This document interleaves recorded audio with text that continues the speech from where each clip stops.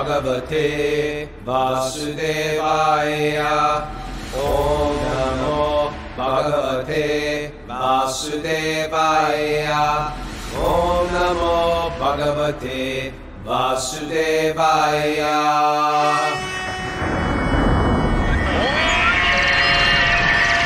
Come on! Live from Super Soul Farm, this is Wisdom of the Sages, a daily yoga podcast with your host, Raghunath, and co-host and senior educator at the Bhakti Center in New York City, Kaustubha. Welcome to our show.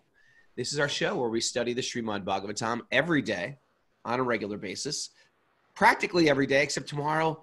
We didn't announce it yet, but tomorrow we have a day off because we're doing this all-day program with Raghunath Swami at the Bhakti Center. And maybe you ought to just plug that right now, right? Tomorrow there's I'll plug it for you. I'm at the Bhakti Center. You can sign up online. Go to bhakticenter.org. It's called the one-day, what's it called? One-day retreat? Something like that? One-day Bhakti retreat or something like that? But it'll have featuring Raghunath Swami, featuring Raghunath, featuring Genevieve Harrison, Yogi Charu. It'll be quite something. And you can go to, you can dip in and out of it, but it's going on all day. We do it every year, and but generally not on Zoom. But because of the pandemic, we're doing it. We're still doing it, and I'm excited. You know what? So we're not going to have the show tomorrow. We went this was number 75 in a row. We went 75 in a row. Pretty good. That's not bad, right? Yeah. It's almost very weird not to do it. I know. You know what I mean? I don't know what I'm going to do tomorrow morning. I'm going to freak out. Wander the streets. So there's a pandemic going on. Just zombie Kaustubha walking Park Avenue. Anyway, welcome everybody. Wisdom of the Sages is a listener-supported podcast. If you'd like to support our service and go deeper into the teachings and practice of Bhakti Yoga, you can join our Patreon page, patreon.com/Wisdom of the Sages, where we host more classes and readings. By subscribing on Patreon, you also get access to our Discord message community, where we all get to know each other and share all kinds of relevant, fun facts, fun stuff. I just added that to the end, Kaustubha. Nice. So today we're going to do question day. So hope if you, because we feel bad because people write these questions in, and tomorrow's our usual question day. Right. So we're bumping it up. We're going to bump it up first. But we're totally disorganized. Raghunath and I are trying to get our act together. We're like, wow, we're getting lots of mail. We're getting lots of questions. And we said, we got to come up with like a plan and a system. And so we're just starting to get our act together with the questions and answers day. Like, okay, we're going to prepare for this. And then and now we're coming in today. We just decided to do this morning, so we're kind of winging it. So we'll do the best that we can. So if our answers aren't good, forgive us. If you're listening on Apple's podcast, welcome to our show. This is it. This is what we do every day. And we find it important to study books like the Srimad Bhagavatam. They are especially relevant for those who have this, who want some direction, who want a little good advice in this world. But it's not based on a latest. It's ancient wisdom made very, very relevant. That's what I like about it. And the Srimad Bhagavatam is considered the essence of the teachings of ancient India. And so, and the Bhagavatam itself says the way this stuff works is you hear it every day. You don't hear it at a teacher training for a few days, for a few hours. You apply this stuff every day, and you churn it, you talk, you ask questions. And then you put a sadhana with it, mantra meditation, association of like-minded people, visiting holy places, coming together with like-minded people, raising our standards of how we live. We don't just hear it, we practice it. And that starts to change the course of the car, the way the car is driving. Sometimes the car has been hitting potholes. Sometimes we're driving one wheel off the edge. Sometimes we're ramming into guardrails. Innocent bystanders. Plowing pedestrians. Down bystanders with all my crazy choices. Anybody ever plow somebody down, so to speak? Anyway, we're here to pick ourselves up, and I get something out of this every day, and I'm really appreciative. Truthfully, if everyone wants to know the God honest truth while we're doing this, I'm damn selfish, and I'm doing this for me. I'm doing it for myself so I can hear the Bhagavatam with accountability every day. That's my first. Number one on the list? Yes, no, my number one. It's a threefold. Tree bunga? Did you say tree bunga? Yeah. So we have, to start off today, we have some really special guests, special friends of Raghunath and myself. We got, for those on the Zoom, we can see New York City Harinam. We have two of the New York City Harinam team, right? These guys how many are on the team now? First, let me introduce you. We have Mahotsaha. Hey, Krishna. And we have Gopal Champu. These guys are like gold. These guys are just like pure-hearted souls, that are just dedicating their lives to serve others. They're part of the New York City Harinam crew, which is how many people in the crew currently? 12 of us. 12, okay. And you guys, you got a place up in Washington Heights in Manhattan, but you trek on down to Union Square every day, and in the winter into the different subway stations, and they bring kirtan into those places. Every day without missing a day. You guys also broke a record, right? Because we're breaking our record today. We went 75 shows in a row, and you guys were on the streets of New York for 6 hours a day for how long until the pandemic broke that record? It's about 7 years and Pretty good. no 8 years. Oh, actually, just short of 8 years. Yeah, I was really getting proud of 75 days there for a while. They blew us out of the water. And they go 6 hours every day. We go 1 hour. So every day this is their mission. It's led by Ram Roy Prabhu, and he really did it based on the inspiration of a great saint, Indra Prabhu, who did 24-hour kirtan every day for years and years in Vrindavan. And so they brought kirtan to the streets, but not only kirtan, but they also bring, these books. And so since the pandemic hit in, they all pulled out of New York and ended up in North Carolina. And I believe you're in Atlanta.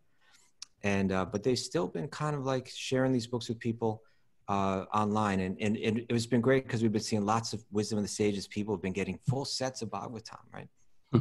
Yeah. Full set of Bhagavatam is how many volumes in the current edition? Nancy Roth was holding up her volume. In the English edition, you have 18 volumes, 12 cantos. 12 cantos. And you sell the sets of the Bhagavatam that costs $300, I think. Is that correct? Around, bro, yes. Yeah, we can ship it, and we ship it anywhere. Anywhere in the world. Even if you live in Alaska, we can Antarctica.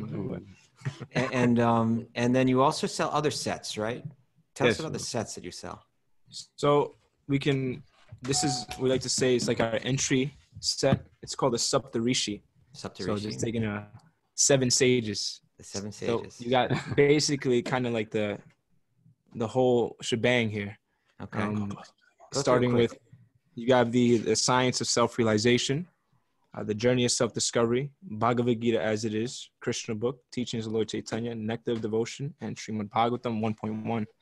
And just like a quick thing we say, like the science of self-realization will explain to us how when we meditate, we open up the secrets of the self within, nature and the universe. The journey of self-discovery offers very practical advice how we can't solve our material problems with material solutions. It has to come spiritual solutions coming from a higher platform. I can get the behind Gita, that. They all know. Krishna is all the pastimes of Krishna, which is there's nothing sweeter in this world. Raghu does the Sweet Baby Krishna classes regularly on Patreon, so that's good for those people that like that. And you have the teachings of Lord Chaitanya, which was Krishna himself, and it's basically a condensed version of his teachings to his disciples and how he briefly traveled around India teaching this knowledge of bhakti. Great insights in that book. The nectar of devotion, which I like to tell people, it talks about spiritual emotions. Basically, on the spiritual level, how do we approach Krishna and how we can strengthen our own practice to become more advanced. And then the Bhagavatam, they all know.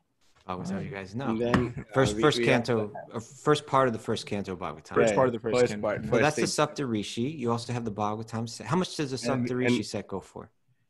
So the Saptarishi, we generally, with the shipping, is about $70, and this is we're trying to make this more available worldwide. But right as of now, it's primarily available here in North America. Okay, great. But we can arrange as many of the books as possible to anybody, wherever they are. And we also have the Srila Prabhupada Leela Amrita. Beautiful. It's the entire biography of Srila Prabhupada. How many? 6 volumes? 7 volumes. Actually, it's a new one because it has the additional pastimes too. There's a new volume called Additional Pastimes. It's I'm the gonna latest. have to get that because Well, I don't have the additional. I just want to have a couple appreciations for these guys. One is my 93-year-old mother. I got a photo of Mahotsav selling a book. No, go. My mother, if I know my mom, she'd probably talk to you guys for hours. Yeah. Yabbing away. Just gabbing. She wanders around New York City in gabs at 93 on her own. And then I see this picture of her with all the devotees. Oh, here's the photo. you can see that. We can't see it. It's blacked out. And then I had another great one time. I came back from India, and it was a really wonderful trip with all the pilgrims. And then the day I arrived, I had to play a show at Irving Plaza with my band. Did some reunion. No, you did like 3 yoga workshops and played Irving Plaza that night. It was a really weird setup. But I remember that night I had to play a show. And then, so I needed some type of I just came from Vrindavan. I can't just go on stage. And I asked, could I sing with you guys? And I sat down and sang at Union Square. So I've had many, many sweet experiences. When I go to New York City and my kids go, they ask, oh, can we go to Union Square and see the devotees? We just sit down and chant with them. It's always some type of transcendental party going on there at Union Square. You give life to that place. Okay. For me, it's just it's total luxury to live in Manhattan, where it's I could be on my way to the Bhakti Center. Hey, I'm on the way. I can drop in for an hour and just do Harinam there. And I know they're going to be there. This is like dedication, right? Well, Kaustubha, this Nagar Sankirtan, or just sitting and chanting publicly, it is so powerful. Because it's one thing if I'm chanting with a bunch of yoga students and we're sitting there, Hare Krishna, Hare Krishna. It's great. I love it, of course. But everybody's sort of we've sort of accepted Kirtan's interesting. It's cool. It's our path of meditate. It's another thing when you're in a public environment where there's a bunch of people going, hey, cool. Hey, weird. Right? And you're sort of you have to dig deep and start to really take shelter of the holy name. And then you sing from a place of you become empowered by the holy name. I think with that service of chanting the holy name in a public place where you don't know what the feedback is going to be, that is the most transformative thing I've ever experienced. Wow. Sitting there publicly and singing like that? Come on. So you should all do that right now. When this pandemic's over, we should all go to Union Square, sit down there under the Gandhi statue, and just chant with these guys. Right. I was going to say, let's all pray that for so many reasons that this whole lockdown opens up again sometime soon. But one of the most important reasons is that the New York Harinam team can get back to Union Square and we can see them again. It's not, summer isn't the same without you guys in New York, without you guys in Union Square. But let us know now. This is the most important part.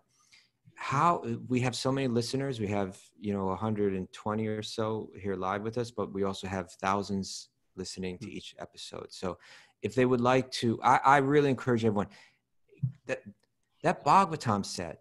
It's just to have it in your home is incredibly auspicious, and to be able to go to it and follow along with wisdom of the sages.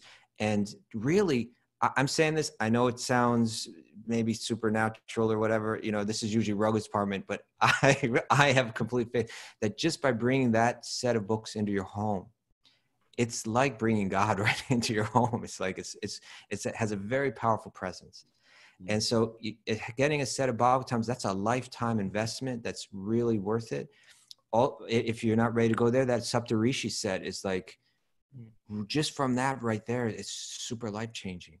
And that set of Prabhupada's Leela Amrita, you learn so much about everything, about the whole Bhakti movement, about what Bhakti is, about how it's played out in the life of a person. It's an easy way to read. It's a beautiful, moving biography that's got lots of personal testimonies scattered throughout, sprinkled all throughout it. But there's so much to learn through it. So I really encourage people to try these books out, and these are the guys to get them from. So tell us, if someone would like to reach out to you and get some books, how do they find you? So we have a email that comes directly to myself and Mahotsa Prabhu. Okay. And that is nycbhakti@gmail.com. We'll put it in the chat. Okay, so that's NYC Bhakti. So NYCBHAKTI at gmail.com. And they'll take care of you. We'll personally take care. And just send us your address, send us your, contact information, however you want us to reach out to you, and we'll send it right your way. Where are you from? Are you from India? Yeah, I'm from Hyderabad, South India. How did you end up in New York City? I went to NYU, actually. I was 17. I joined New York City. At the age of 19, I was walking by. Your parents live in India? Yeah. They sent you to America to study what? Computer science, of course. Acha. But Raghu, he was rocking out. You see, he's looking all, like Sadhu Vesh right now. But, right? Yeah, I like this. I've seen the photos, right? You're in a band. Yeah, you're playing bass or something. Yeah, I was in a band. Yeah, I went to music school. What? Actually. I studied bass in Paul McCartney's music school, London College of Music. And what kind of band were you in? What were they all about? It was like a progressive rock metal band. Wow. You know who he should have been in a band with? It was Radhika Raman, right? Ooh, that would have been good. That would have been like unbelievable. You've heard about Radhika Raman, right? It's a whole show. It's a great soul. Ram Roy must have told you about Radhika Raman a little bit, yeah? Do you know? Yeah, he used to be partners with Kaliya Krishna Prabhu, right? They used to distribute books together. Yeah. He used to do ballet on the streets and then distribute books after then. Yeah, he was a character, real character. Oh, wow. We got to reconnect with Radhika Raman someday. So wow, sent to New York City to study computer engineering. Ends up in Paul McCartney's rock and roll school, and then became a monk on the streets of New York.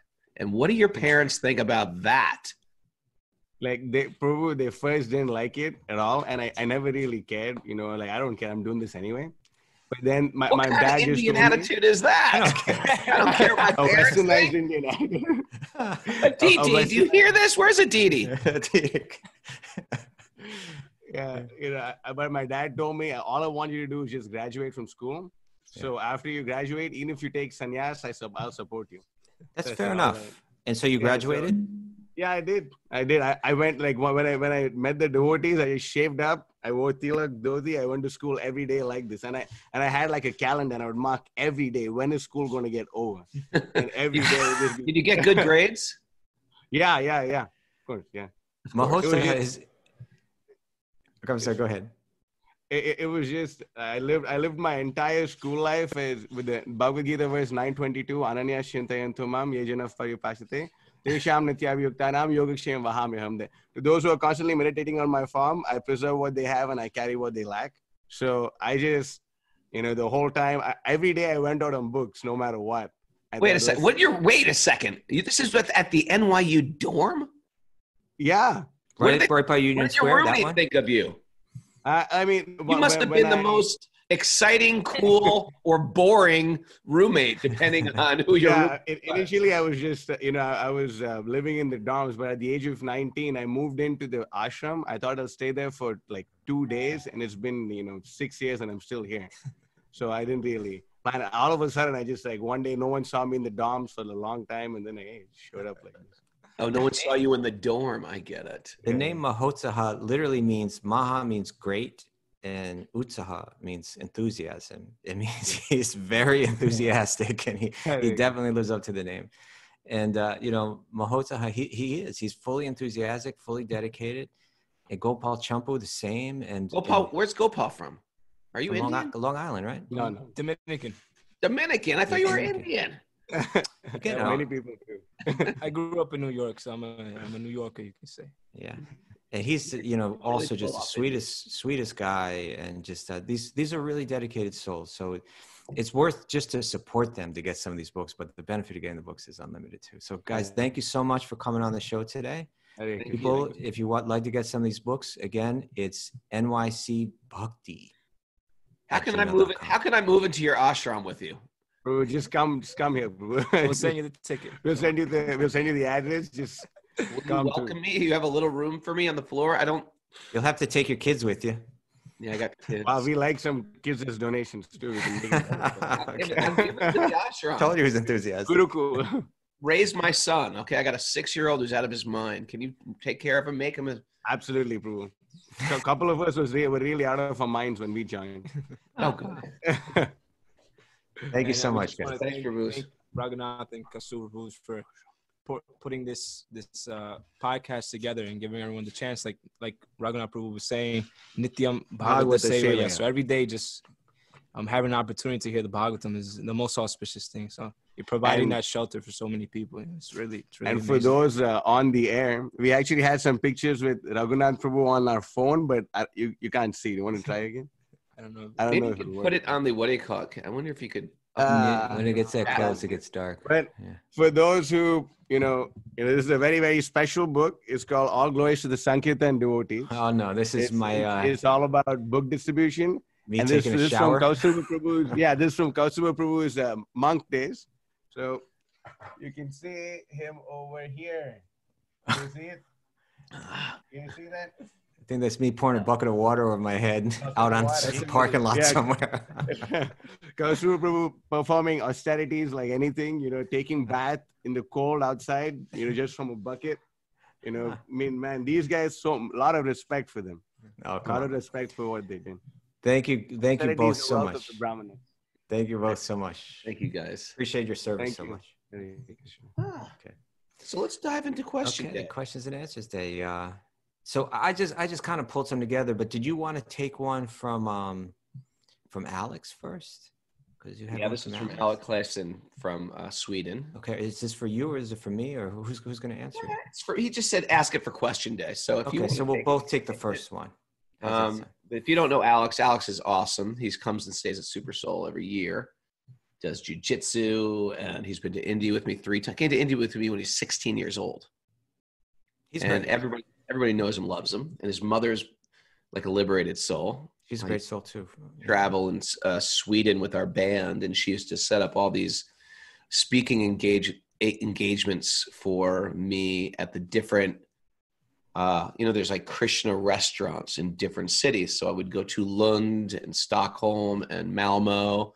And right before our performance, there'd be a thing like Raghunath, the singer of Shelter, will give a talk on the Bhagavad-gita. So we'd go there and we'd have a talk on the Bhagavad-gita. And then like 100 people would be packed in the restaurant and we'd all have dinner and then we'd all go to the show. It was really great. We did that every day. And so Swedish straight edge kids. Yeah. It was like great crowd, right? It was huge. And that was, it's 20 years ago, but I knew his mother, and then he came and he was, these kids born into bhakti, but it's still one of those things. And I think we had this conversation with Gauravani when he was on the show, was you still grow up with it, but you have to opt into it yourself. Yeah. You can't just say, okay, my parents are this and now I'm this. This is the thing about bhakti. You can't just like be born into it. You can't just join the club. You can't just wear the outfit. You have to, in your heart, give your heart over. And that's like a step everybody has to take. And you have to take it more than once. And so I watched Alex go through this threshold into his spiritual life. And he's just a great, sweet kid.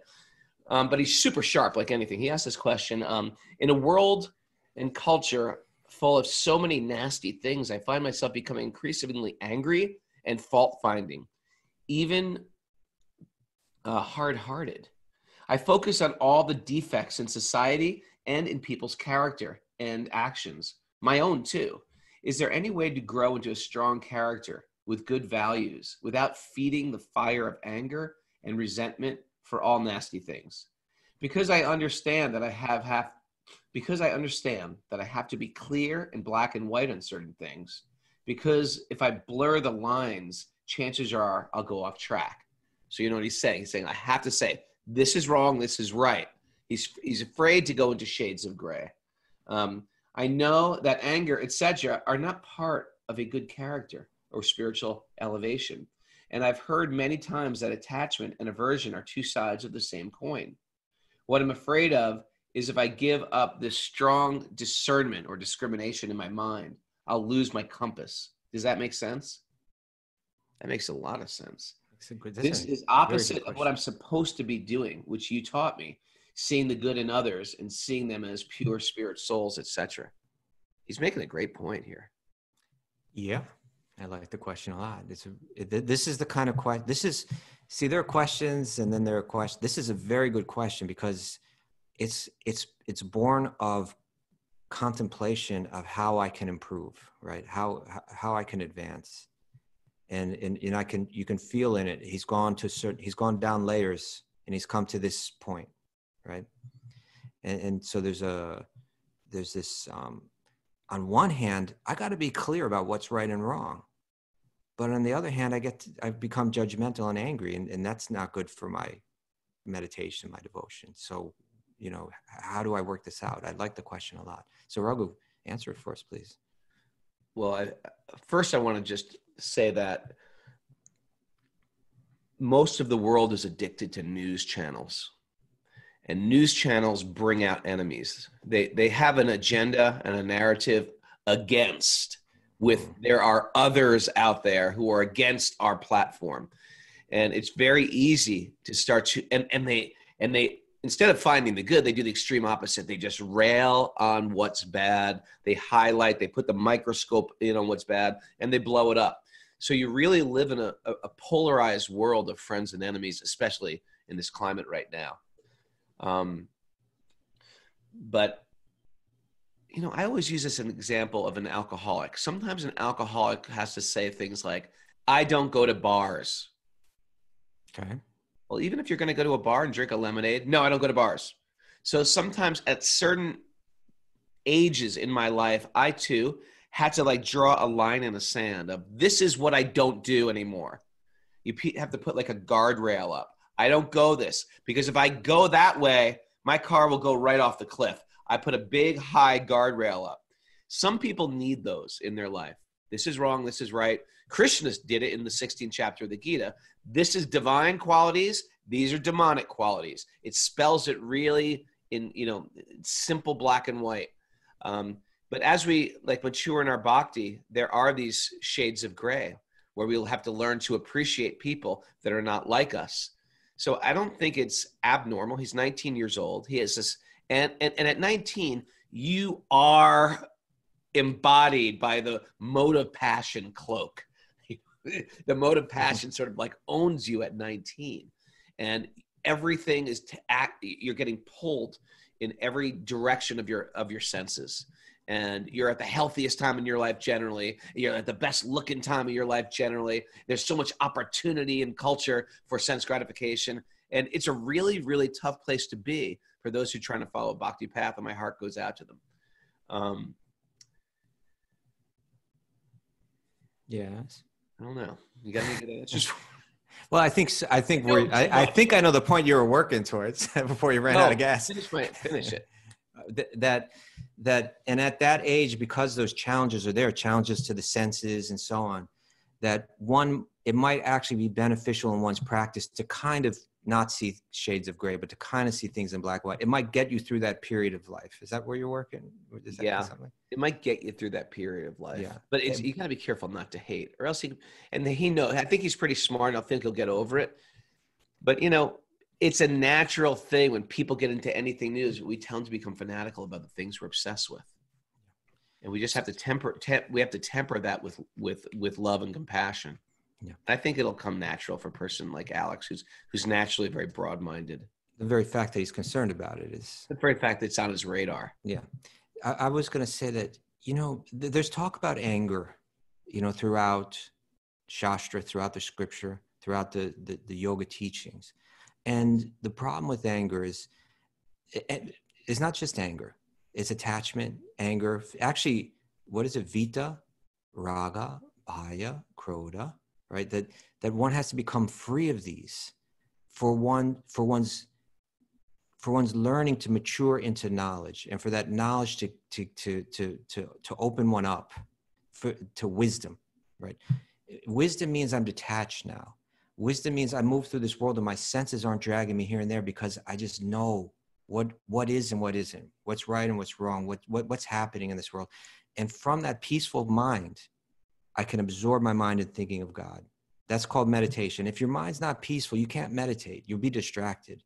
And so we want to become free from anger. Anger is usually in response to our lack of ability to control. We want to control, but our control is very limited. And when the limit of that control, when we hit that threshold and we want to change something or someone and we can't, then the result becomes anger. The state of consciousness that allows for deeply absorbing the mind and thoughts of God in deep meditation it's a state where you actually see every living being as pure spirit, and you actually feel a spiritual connection to everyone. Anger will get in the way of that. Attachment, lust will get in the way of that, So the yogi's trying to become free of these. Therefore, they're living a simple life. If I live a simple life, I don't tend to become so angry, because I've realized I don't need this or that to be happy. And so one becomes content. So these are all parts of the practice of yoga and here's one thing to think about. And I wish I was thinking about this when I was 19. I know. I really wish we're relishing our anger. Yeah, that's right. I love finding others. To think of this, I wish I was thinking about this when I was 29 or 39 more. Only at this point in my life is it arising more in me, even though I've been reading these books for many, many years. But always trying to remember that Krishna is present in the heart of every living being as the Paramatma. That he's there right in that body of that person, and right in my body as well.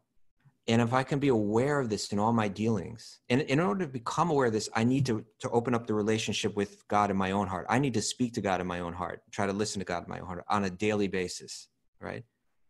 And if I can do that, and I can begin to perceive, begin to at least think in the way that I'm talking to a person right now, but God's in their heart. And so whatever behavior they're manifesting right now, I know we're both standing right in God's presence. Mm. And I know that just like they're behaving in a way that I feel is not so great, I know that I behave that way so many times.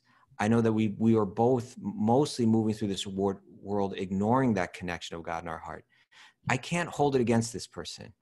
I can't be angry with them, right? We're in the same boat here. We're both lost souls that are trying to that need to reconnect. And I think the more that we meditate on that, the more that we start to let go of anger.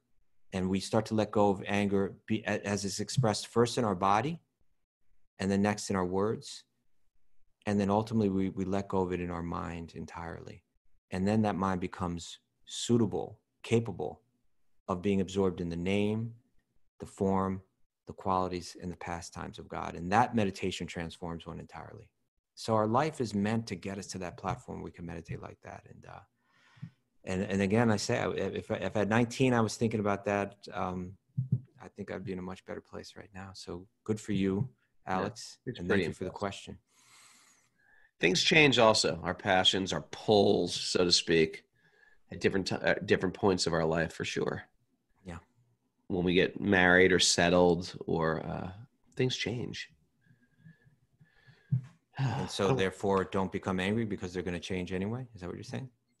No, I mean, there's hope. It's not always going to be like this. Okay. Gotcha. All right. You ready for a question? Another one, Raghu? Sure. That was a great answer, by the way. I liked your answer. I'm going to meditate on that too. I didn't really say anything. I just sort of like teased out the problem. So, hey, here's one. This one came from the chat board. The Patreon Discord. I think it came off the Zoom one at one day. It was pulled up by Mara. Okay. Oh, this was probably the day that we talked about like how the world is like a virtual reality. Okay. So someone said, is playing video games tamasic? Raghu, is playing video games tamasic? Nowadays, all parents are writing in. I'm talking about homeschooling parents are saying, it's got a lot of good benefits doing video games. I still vote for, I'm really anti-video game myself. I think it's addictive. Addictive things tend to be tamasic. They draw you into a double react. I'm sure that's good for hand-eye coordination and things like that. But I think there's some serious problems with things that are just, I mean, I felt like they didn't even have good video games when I was a little kid. They had like Blockbuster where you're trying to like break a hole in a thing of blocks, or Pong, Super Pong. But they were addictive. I could tell they were addictive as a child. And so I don't like them personally. My mother never encouraged me to play them, and I just didn't play them. So, well, like tamasic by definition is self-destructive, right? I mean, people make careers out of, I just found this out yesterday. I had no idea, but people make careers out of these video games. Out of playing them. Out of playing them. Yeah. It's just like one of these things. It's definitely not Sattvic. I will say, like I was saying, my kids got me on this Star Wars marathon. It's been this entire week. I've been watching Star Wars. Never really sat down and watched Star Wars before. I've never seen it, any of them. Well, I went to my 10-year-old birthday party. Was the very first Star Wars with all my birthday party, but I never really got into it or watched it. There's a lot of like incredibly valuable lessons that Yoda gives. My kids are all like, Yoda is Radhanath Swami. I was like, is that an offense or a kind thing to say? But I think they meant it from a kind way. But anyway, there are a lot of great instructions there. It's like these ancient themes that reoccur of good and evil, etc. But my only thing is the impressions that I went to bed with were like evil robots. Those were in my mind instead of sweet baby Krishna in my mind when I go to bed at night. So it's, there's always different layers of stuff. Yeah. People who are a little spiritual, they can go into a dark place and, I learned this lesson from that. I learned this lesson from that. But let's say they tend to be tamasic. Are we talking about video games now? Yeah. Video games? I think they tend to be addictive, and especially these things like... but answer the question. By addictive, do you mean self-destructive? I can't give an absolute answer because everyone's going to. That's why I use the word tend. I put that word tend in there. So they tend. I think they tend to be. I think that. Okay. So then I think that's our answer then. Oh, that was from Bhakti Ed. So, or was that from Bhakti Ed? No, that was from the Zoom chat board. So I agree. Let's say they tend to be tamasic. I feel they tend to be time wasters. They tend to be addictive, and then you start wasting more and more time. It's like time is so precious. You can't buy the stuff back. Yeah. You can't buy back time. You got a lot of money, can't buy it. And what to speak of some of these video games they have now. I remember this was years ago. This was like 15 more years ago. I was when I first came back to New York after being a monk, this great soul, David Dritta, gave me a job cooking. I was cooking prasadam for his team, which was he ran a little company out of his apartment, and I would cook. But for just a short amount of time, they started playing this video game there, which was that real famous one, Grand Theft Auto. Hold it. Grand Theft. You're gonna say something about Grand Theft Butter. I got offered $5,000 to put a song on Grand Theft. Turned it down. I turned it down. Look at that integrity. What song? A Youth of Today song. Oh, okay. Because they wanted it. It was like horrible. It was like, prostitution, shooting. That's people. what it was. It was like you jump out of the car, you kill a prostitute, you get like money, you get like points or something like that. Here's the deal. Run her over in the car. No, I don't care. We've lowered the bar. We've lowered the bar. I get it. It's completely normal to do that now. No, I'm not going to do it. Right. Yeah. So, yeah, you could. At a certain point, you just got to say, what have we done? My God, what have we done? What am I putting my ears and eyes and mouth and no? I say no. Oh. Just say no. Okay, there we go. Let's leave it at that. Okay, you ready for the next question? Why don't we just both handle the questions today, right? Because it seems more natural this way. All right. Parmananda said it was $10,000. Okay. Parmananda said it was $10,000. I made a mistake. I'll take it. Everybody's got their price. Is it too late? 20. Okay. Here's a question, Bhagavad-gita question from Marcus Franchi in Brazil. How do you say hello in Portuguese, Raghu, when you're in Brazil? Obrigado. Okay, obrigado. No, that's thank you. Todo bem. Todo bem. I would like to know your opinion on Krishna's words. First, establish yourself in yoga and then act. How do you know you're established? So I believe he's referring to 248 there. Maybe I'll pull that up, right? But you want to get started on this one, Raghu? Read it again. Alex just texted me and said, I missed the answer. I apologize.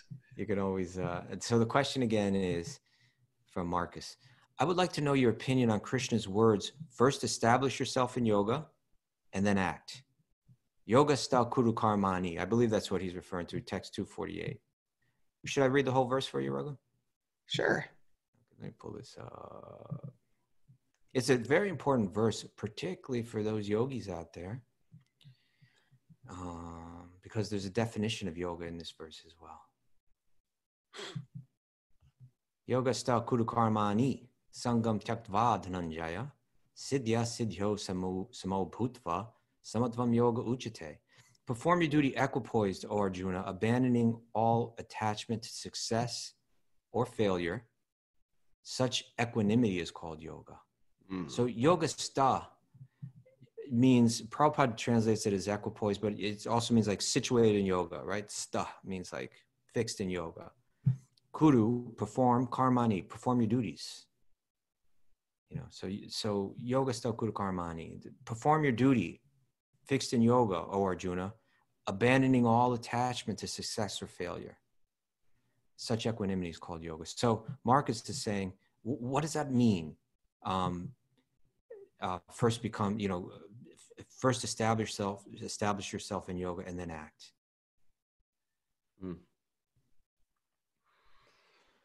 I mean, I could get us started. Yeah. What's being said here is that what turns regular activity into yoga is that you're doing it with detachment. You're not doing it with any personal motive, right? So therefore it says, samadvam yoga uchate. Samadvam means this equanimity of mind, whether it's hot or cold, whether people are being polite or impolite to me, whether, I'm being successful or it's not working, my mind stays even. Krishna is saying here, samadvam, this equanimity, yoga uchate, that's called yoga. So detachment and knowledge come hand in hand, right? Jnana, knowledge, and vairagya. When you have knowledge, then you can look at the world and see it for what it is, and you can become detached from it, because you're realizing that by nature I'm happy. I don't get it from anything external. And so that's called jnana. Understanding that is jnana, that's knowledge. And from that, one naturally becomes detached. I can leave behind the external things in life. When one acts in this world without that, then you're acting based out of illusion and you're binding yourself. You're not a yogi in that situation, but you're a yogi, you're yoga sta, you're situated in yoga when you have that detachment and you move through this world, not to thinking that I'm going to get happiness from this material object or from this material circumstance. You're realizing my happiness is my nature. It fully manifests through bhakti in connection with God. And so I move on behalf of God. That's yoga sta, right? That's being fixed in yoga. So that's how I understand it. I like your answer. Let's just go. You're happy with that? Okay. Yeah. So when it says, you could translate it as first establish yourself in yoga and then act. You could do it that way, but the way that I really see it is act established. As you act, be established in yoga. And that means I have detachment. I'm not doing it for any personal motivation. I'm doing it with wisdom, like that. I hope, Marcus, I hope that's helpful. And it's a beautiful verse. It's a verse worth memorizing out there. So what you do is you dial up New York City Harinam by writing to nycbhakti@gmail.com. And you say, send me a Bhagavad-gita and that whole Saptarishi set so that I can learn more of these verses. And then you carry that verse around with you like a jewel, right? It's like a gem that you treasure that you have with you. And it really helps in life. Okay. What else we got there, Kaustubha? This is a tough one. This is a serious one. You ready? Yeah. Can you, this is coming from, this is an anonymous one. Can you talk a little about the fine line of serving your husband-wife or master-servant relationship? The fine line between service and abuse.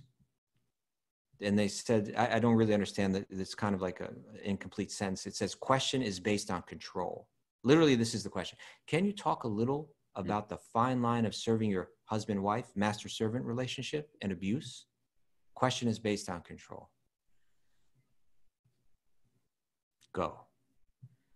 First thing that comes to mind, there has to be some self-care, integrity. And so sometimes it's common if a person has been in a situation where they allow themselves to be walked all over, it becomes problematic in relationships. And they almost like feed into these people who are extremely dominant. So there has to be some self-care for our own, first of all, our own physical health, our own, safety, etc. And then our own taking care of what we consume, etc. Taking care of our own personal sadhana. And then, of course, there has to be reciprocal relationships. And there's got to be a point where you know explicitly who you are and you say, you know what? I don't do this. I don't go there. And we have to be able to find healthy boundaries. Now, if you've had problems or if you've had a lot of trauma in your life, sometimes it's hard to find what those healthy boundaries are. And we find ourselves again and again in tragic relationships. So that's something people have to work out with a therapist, people who specialize in things like this. But those are sort of like the telltale symptoms.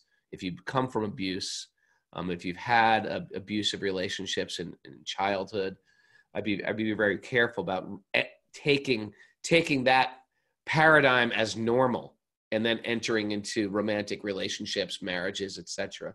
And if you're already there in a relationship, I'd check it out. I would work with your counselor. I feel like this is or with counselor or therapist. I feel like this might be unhealthy. What do you think? Now, I think that in a marriage, there's always like type of compromise. And I went from Alex's first question, this is wrong, this is right, when I was 22, when I was a monk. And I had to change that. And like Alex, I questioned, well, I don't know. I should be more broad-minded. Don't worry. You'll get married one day, and then you're forced to become broad-minded. Because, as much as, okay, monks, ready for this one? As much as selfless service there is when we're monks, you never feel real selflessness until you pop out a kid. And then you're like, ugh! Then you really get selfless. Like, I can't sleep selfless, Or you have a spouse that you love that disagrees with what you're doing or how you're doing it or the way you are. And it becomes an incredible type of give and take, balance, broad-mindedness. And anybody who's been in a relationship for many years, they find that like it's not just a straight line like it was when I was a monk or when I was single, etc. So there has to be some give and take. That's normal. People do it all the time with my husband or wife drinks alcohol. My husband or wife eats meat. My husband or wife, I wasn't into the spiritual path. We've been married for 10 years and now I'm on a spiritual path. How do I deal with that? Should I leave them? I always say, no. You got to learn to tolerate these things. But you have to figure out what is the line that you draw. It's really easy to say, give up everything. And I never vote for that for the most part, because oftentimes it's not done from a very grounded way. It's done from almost like a excited mode of passion or a Rajaguna type of way where you feel like I'm above everybody else. But there are certain things that people have a tendency for, they let all types of dangerous elements into a relationship that should never be there. And if you've come from a background, check that out with your therapist. How does that sound, Kaustubha? All right. Thank you, Raghu. I like that. I mean, it's important. You approached it from, I think, the point of not being abused. And I think we also have to look at it from the point of not abusing others too, right? It's like, There's both ends. Yeah. Because, well, you know, we talk about selfless service and selfless service. This means nothing to a person who's come from a background of trauma or abuse. They will give that selfless service and they'll be abused and they'll allow abuse to come to them. So there has to be some kind of a concept of personal safety and right. self-care. So I'm saying, I think you cover that nicely. And just the other point that I wanted to bring up was that we also have to realize that we're all prone to abuse others too. And until we really come to that point where we really get that idea, where we really embrace the idea that, again, my happiness is eternal. It's not coming from anything external. Then we can enter into a relationship that's based on reality. You know, so like you take husband and wife relationship was mentioned here. If husband and wife are looking at each other to fulfill one, you know, to be the source of one's happiness going forward, it's very possible that on one level or another, that relationship becomes abusive because I'm looking for you to kind of complete my happiness, you know, and if it's not coming, there's going to be some pressure in some way to try to get it there. Whereas if the two together realize our happiness is something that's our nature, you know, Satchidananda is our nature. What we both need to do is we both need to connect with that divine source of ours, to connect with God. That's where we're finding our happiness. So we're both, instead of looking at each other for that completeness, I highly doubt that you looking. have a tendency to abuse, Kaustubha. We all have a tendency to abuse, Raghu. You do Even not. me. I don't think Mara or you have a tendency to abuse. I don't think you've got it in you. Yeah, no. I think more. I have got it more than you, Raghu. You're the selfless guy here, taking care of the sheep, the guinea hens. I'm an angry man. No, you're not. Okay, we got a few minutes for one more question. Okay, you ready? Another question. Okay, this one, I think you're going to be a great person to answer this because I think you're so realizing this, but don't take it the wrong way. Because I'm saying that you're the right person to answer this because you're so good at this. You ready? Ready. This has come from Bhakti Ed. This guy is a wealth of good questions. Yeah, he's got a lot of questions. How does one preach without coming off like a judgmental jerk? Go. How about just live? Just live. Just live. That sounds like a wishy-washy answer to me, Raghu. I want to hear more of that. Just live. What is that? Just live. We can answer every question that way. Just live. You know what? Here's. You know what? Give me something. Okay, I'm going to give you something to hold on to here. All right. When I teach a class, often I bring up my shortcomings, my struggles. I throw my own personal life into the situation. I like that. Here's what I struggle with. You know, here's the hill I'm trying to climb. Here's the cliff I cannot get over right now. What do you guys think about that? And by throwing yourself into the experience and sharing your vulnerabilities, it gives permission for other people to say, you know what, me too. He thinks he struggles with that. I really do. Sometimes I'll even like make it. I'll even go extreme and say I really struggle with this, even though I may not be really struggling with it. To make the point, just to make the point that these are real struggles. No one's alone with these struggles. These kama, krodha, lobha, moga, lust, greed, anger, envy. These things, they've contaminated the spirit soul forever. So you're not unique out there. We're as unique as we are. We're all very much the same in these things that we struggle with. And by throwing yourself under the bus, and you know, I think in the old days we used to say the preaching was more like you should do that, and you should, and we should, like that. I don't like it. I don't like it because it feels, first of all, it feels like you're being preached to, and no one likes that for the most part. But if you say, I find, like if I was going to send, here's a Bhagavatam, I find this book has really changed me. I find, because people want to hear your personal experience, and you can share why it has changed you. I think that's a wonderful answer. You know, getting back to the topic of like the current political discourse in America, you know, so much of it is finger pointing and you know, debasing your opponent.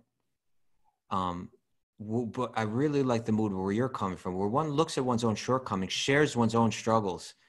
Then you don't come off as what was it, a judgmental jerk, because you're judging yourself. But it communicates more effectively. Someone says, you know what he's struggling with, I struggle with that too. And what he's saying makes a lot of sense. Whereas if you go too direct, it can come off as you're being judgmental, and the walls of, resistance go up, Yeah. So I think that was a great answer. And hopefully Bhakti Ed, that'll be helpful to him. It also helps that I have a lot of problems. The more problems you got, the more dented you can, the more you're going to have to share. I have deep realization about my dents. Okay. Guess what, man? I hate to do this, but it is time. Crank up the Mayapuris. What do we? I don't want to not do the show tomorrow. I know, it's the 75. Saturday morning, sleep in, Saturday fun. I'm brokenhearted. Well, you're going to be busy anyway. I know. I guess I'll be up. Hopefully you'll join us. If you haven't heard, please join us. I'm teaching a yoga class. I haven't done that in a while. Teaching a yoga class, giving Hari Kata during the course of the day. Raghunath Swami's going to speak also. Janavi's going to be there. Yogi Charu, great soul. We have to get him on the show. Yeah. Thanks for everybody joining us late. If you want to join our secret groom, secret groom, someone getting married. If you want to become a groom, you want to join our Zoom group, email Mara at wisdomofthesages108@gmail.com, and you can get on our Zoom group. Or if you'd like to join our even more secret society, the patreon.com/wisdomofthesages. Go for it. Join our little club.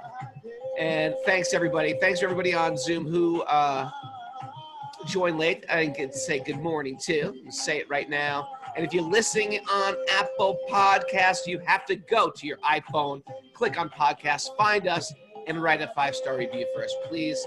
It helps us keep our podcast in the conversation. And it helps push that one that said Raghunath is annoying. It pushes that way back so people don't read it as the first one. So make sure you cover that one up. Write one that says Raghunath is not annoying today. He's not annoying. He's quite charming and very deep. Vrindavan Leela, good to see you. Was the DT on today?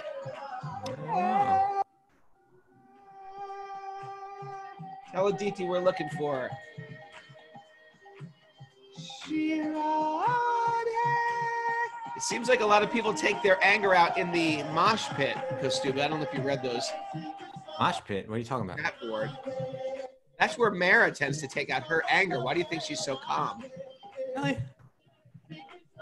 She's like in a mad ball or something like that and gets in that mosh pit. Surya Radhika, thank you. Welcome. Bobby Marchand. Remember, we got our teacher training with myself and Bobby and Kaustubha starting July 17th, Super Soul Farm upstate. Come check us out. Hopefully that'll be in person, right? Yoga.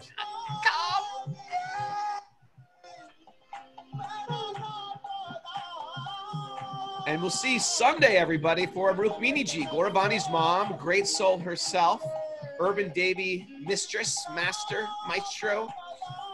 Here we go. Let's kill it right here.